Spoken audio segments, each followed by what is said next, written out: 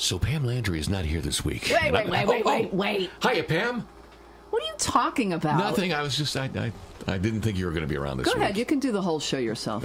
No, be my guest. I'll just sit back and enjoy my cold brew. Let me just explain. If you hear something in the background, our reality element of this program is the air conditioner that's in the studio with us. We're going to leave that on. Next, we're going to have the cleaning people come in while we're on mic. That would be great. Pam just mentioned cold brew, and she got me hooked on that. We're going to tell you the difference between cold brew and just regular old iced coffee coming up. Oh, the things you learn on episode 6. What? Yeah, I know. Episode 6 of the Brian and Pam experience. Extravaganza. Okay, don't forget our email address. Please email us at icecreamsodact@gmail.com. Yes, and if you're going to email us and say, that's a dumb name, why did you call it that? We have enough of those, so don't bother doing that. We readily admit it's a dumb name. Also, subscribe to the YouTube channel. It's free, and that is Ice Cream Soda CT. That's all one word, Ice Cream Soda CT. That's a dumb name. I'm going to email these people. Don't bother. So this week we're going to talk to Pat. She's the director of the North Haven Library about their reading club. And we're going to talk about the difference between cold brew coffee and just regular old iced coffee. Fascinating. And we're going to run down all the happenings, or at least a select few of the happenings in the area. Well, speaking of cold brew, Brian, last weekend's heat is gone. Man, it was brutal over the weekend. I had forgotten what Florida heat felt like, but that felt like Florida. So it looks the week ahead looks good. Some rain maybe Tuesday, mostly sunny for the rest of the week. Highs in the 80s right through the weekend. So we have a list of things that are coming up in the area: music out of the casinos, and some other information for you. But first, let's go over to This Week in History. Okay, let's start with This Week in Music History.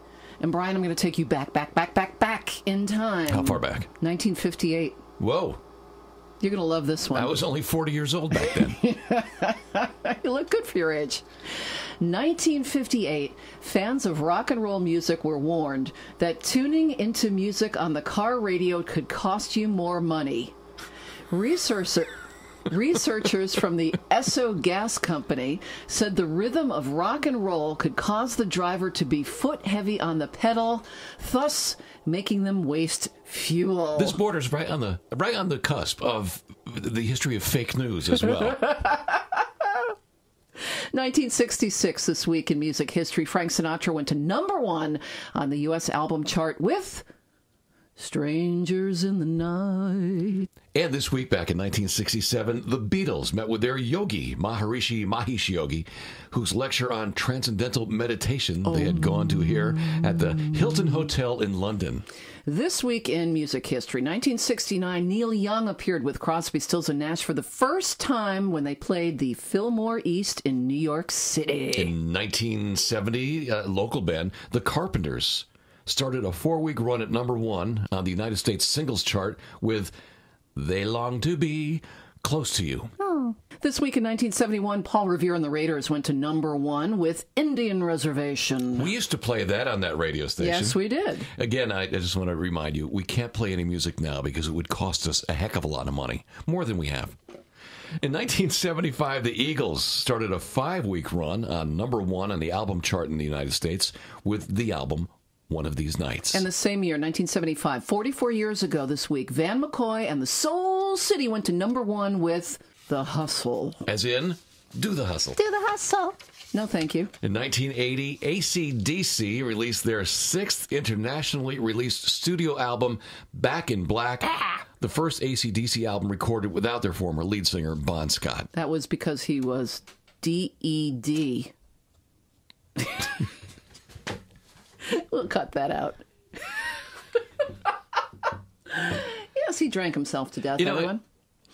And if I could just say this, that is one of those albums that still is popular with all ages at things like weddings and outdoor parties. It's a fantastic album.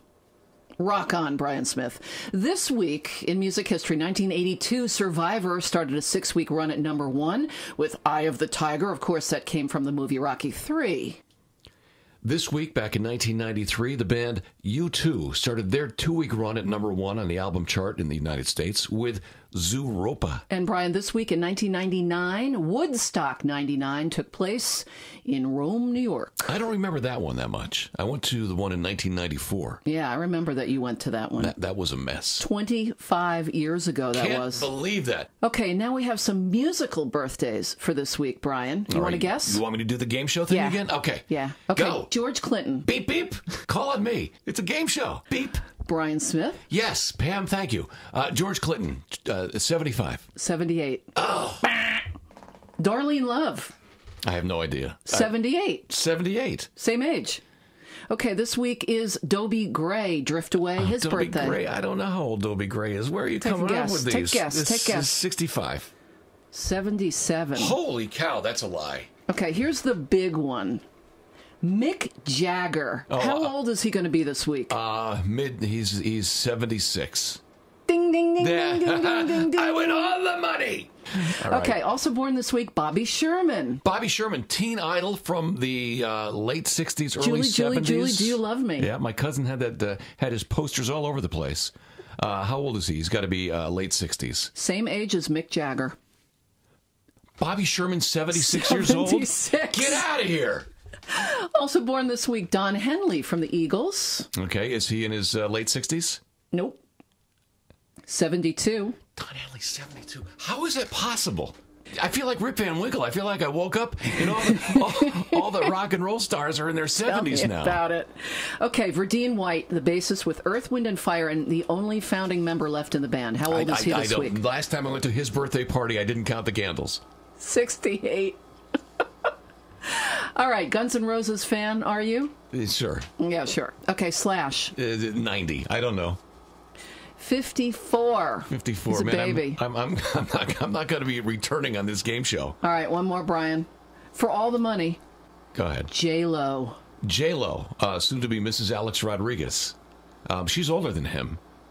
She's in her late 40s. She's How late? 47. 49! 49! J-Lo turns 49 this week. Does he know that? All right, that's the musical stuff. How about this week in history, Brian? Sure, I'm game. All right, let's pluck out a few. This week in 1775. You remember that year, right? Yeah, I just graduated from high school. The U.S. postal system was established by the Second Continental Congress with Benjamin Franklin as the first postmaster general. And I'm just getting one of the postcards from then as well. Here's a musical event that I kind of left out of the last list. We'll throw it in here. This week in 1965, what happened with Bob Dylan, Brian? Bob Dylan introduced the electric guitar and it live at a folk festival. Ooh. Yeah, and people did not like it. Newport Folk Festival. He performed a rock and roll set publicly for the very first time while a chorus of shouts and boos rained down on him from a dismayed audience. How could you ruin the art? That was 1965. I remember distinctly saying, you kids are going to ruin music with those electric guitars. It worked out pretty well for Bob Dylan. Yeah. 1974? Uh-huh. It was the impeachment. Well, the House impeached President Nixon.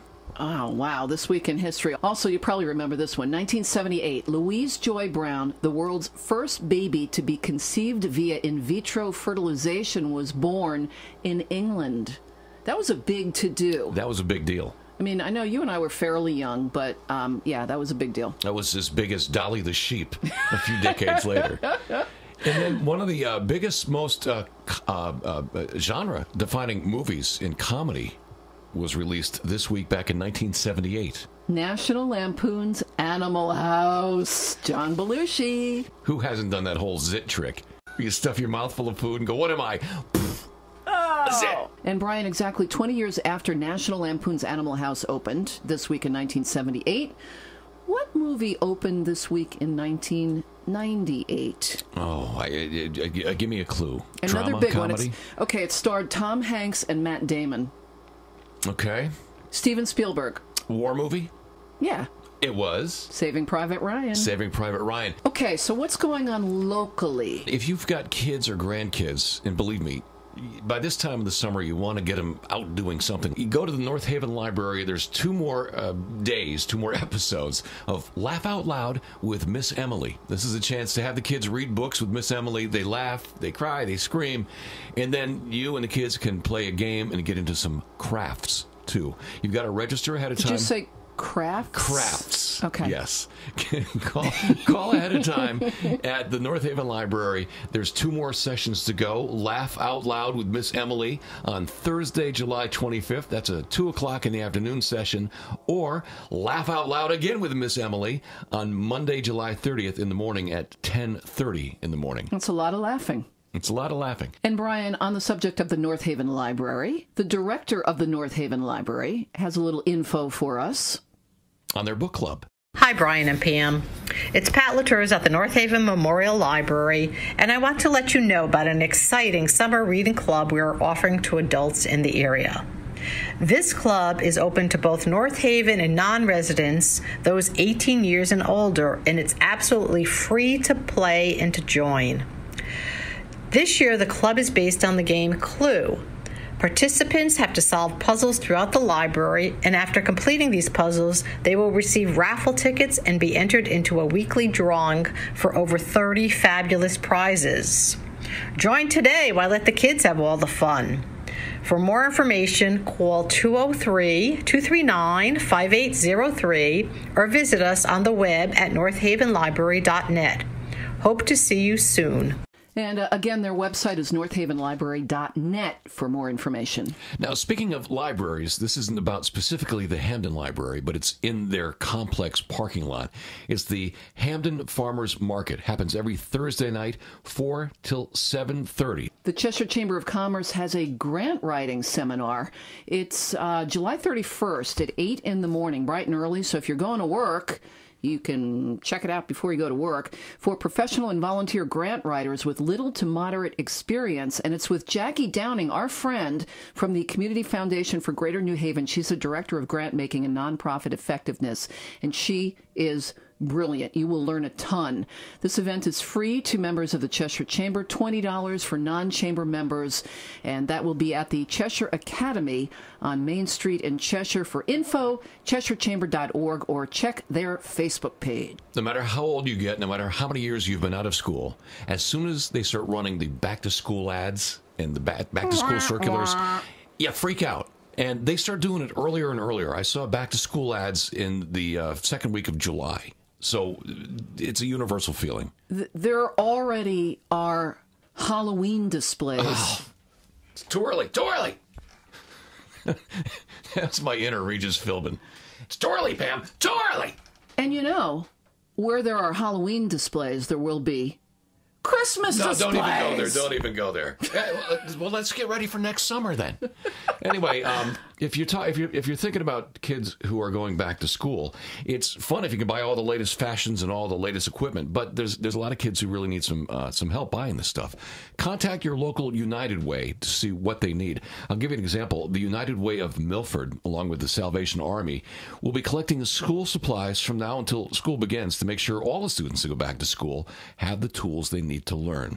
In Milford, it's the United Way of Milford on Evergreen Avenue, and they need things. You can go to Staples, you can go to Walmart, any store, and get crayons, markers, pencils, erasers, pencil sharpeners. They still use those. So it is still summer, even though we're talking about back to school, and there's still a lot of free music to be had. Music under the stars, Brian. And Tuesday, July 23rd, it's the Timmy Maya Experience. On July 30th, the Classics will be playing on the North Haven Green. Then, Brian, Wednesday night at the historic Party Morris House, that's on Lighthouse Road in New Haven, Morris Cove neighborhood there. They've got music every Wednesday. This Wednesday, the 24th, the Curl Daddies, I love the name. They're described as a California-style surf and rockabilly band. And what's the name of the place? The Party Morris House. Yeah, I'm sure that gets a lot of people stopping by just because it's known as the Party House. So that's at 7 o'clock Wednesday night. Then Thursdays in Brantford Town Green at 6:30. Jazz on the Green, that's free. And for more info on that, BrantfordJazz.com. Friday, Hamden Free Summer Concert Series, Brian, finale this Friday the 26th. Oh. But check it out, featuring the band 10,000 Maniacs. Oh, no kidding. The finale, it's only July. I know. But let me a note on this. If you're a music fan like I, Natalie Merchant has not been with the band for many, many years. In fact, she was replaced in 1993 by Mary Ramsey. But they're still an awesome band. And bonus, opening for the 10,000 Maniacs Friday at Town Center Park in Hamden, our friend Steve Rogers. No kidding. This is all, what day again? This is Friday, the 26th. Steve Rogers and Friends at 7:30, and the 10,000 Maniacs go on about 8:15. Free. And get there early, because by the time they get the first couple of thousand Maniacs on stage, it takes a long time. That's right. And a couple of more. Music on the New Haven Green. There's one more show this Saturday. It is Morris Day, 7:30, Saturday night on the New Haven Green. You might remember Morris Day from the movie, amongst other things, the movie Purple Rain with Prince. Right. Morris Day and the Time. And he is the guy that dropped the F-bomb on Saturday Night Live a few years ago. That's something to be remembered for. And then finally, Brian, Sunday nights, it's East Haven's Concerts on the Green. That is free, 6 o'clock. And Sunday the 28th, the Timmy Maya Experience. They get around. They do. Let's go to the casinos. And there's some new shows. Let's go to Foxwoods. July 27th, Reba McEntire. Also on July 27th, Tony Danza from Who's the Boss? And Taxi? Yes, it's true. Tony Danza sings standards and tells stories on stage at Foxwoods. Oh, boy. I think I'm busy that night. It's July 27th. July 28th, it's Aaron Lewis, also at Foxwoods. August 2nd and 3rd, here it is, the Woodstock Experience to benefit St. Jude's Hospital. Amen. So they're going to recreate some of the elements and songs of Woodstock. That's nice. That's a benefit, though. That is nice. August 2nd, the Steve Miller Band at Foxwoods. August 3rd, Jerry Seinfeld at Foxwoods. Oh, man, I saw him a couple years ago. He is definitely worth it. If you can afford the tickets, I got him as a gift. Great show. August 16th, Mark Knopfler of Dire Straits at Foxwoods. Here's a couple of new shows. August 17th, the OJs and Kool and the Gang at Foxwoods. I'll bet it'll be a celebration. I'll bet. Squeeze plays the Squeeze Songbook August 23rd, and Lenny Kravitz at Foxwoods on August 25th. Would you like to do the Mohegan Sun shows? Well, I'd be honored. Well, there you go. There's three of them. And since you asked, coming up at Mohegan Sun Saturday the 27th, Big Bad Voodoo Daddy and the Wolf's Den. That means that's a free show. Yes. August 2nd, it's Lady Antebellum. They're awesome. And August 3rd, Bryan Adams and Billy Idol. Rock and roll. It's a lovely day for a white wedding. Okay, so, Brian, we've been talking about cold brew. Yes, and I just happen to have one here. Go ahead. Me too. Tell Listen, us while I is. slurp. Oh, it went down the wrong pipe. All right, I'll finish the show. Okay, go ahead. So, Brian accused me at the beginning of the show of hooking him on cold brew. I knew it existed, but I never drank it. I always drink hot coffee. All right, I'm guilty as charged. Also, another note, Brian and I both drink our coffee black. Yeah, that's the only way to drink it. That's the only way to get the taste. Agreed. So, I did a little research. What's the difference between cold brew and iced coffee? About $2 a cup. I have the answer, Brian. Iced coffee is exactly what it sounds like, regularly brewed coffee served over ice. Simple enough. Okay. The method is quick. All you have to do is brew as normal, cool it down, pour it over ice. Good. All right. However, this method dilutes the coffee. Can't have that. Therefore, it dilutes the buzz. Exactly. To prevent the ice from watering your cold cup down, make your coffee extra strong by doubling the amount of ground coffee you put in your coffee maker. Another way to make it more flavorful is to make coffee ice cubes. Mm-hmm. I've never done that. You can pour cooled coffee into an ice cube tray, freeze, and use for your next cup of iced coffee. Or put them on wooden sticks, give them to the kids when they're sluggish. Yummy. Hey, that's great, Dad. Can I have some more? Sure, kids. Followed by some sugar. Okay, cold brew. What's cold brew? Why is it different from iced coffee? No, I thought it had beer in it, but I was wrong. All right, well, that's a different kind of cold brew. What makes cold brew so good is time. To make cold brew, coarse ground coffee is steeped in cold water for at least 12 hours. The longer the coffee sits, the stronger the flavor. Since it tends to be stronger, serving this one with ice is okay. It doesn't dilute it. So it's kind of like making apple jack of old apples and putting it away for a while. Or a fine wine.